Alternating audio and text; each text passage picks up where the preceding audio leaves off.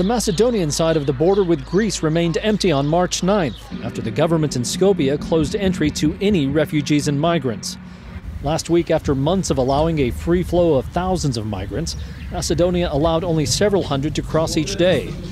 Now the Macedonian government has decided it must shut the door completely in response to the tighter policy of neighbors Serbia and Slovenia on the so-called Balkan route.